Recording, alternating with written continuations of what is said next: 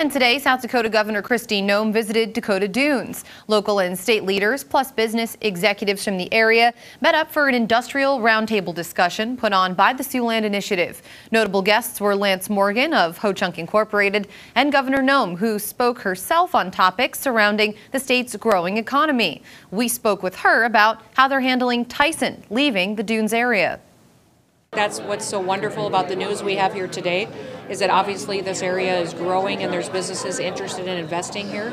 And so my hope is that my Department of Labor in the state of South Dakota can coordinate with them, that their families can stay with us and continue to thrive, even though Tyson has made a decision that we feel like is the wrong decision for their company, but definitely the wrong decision for our state.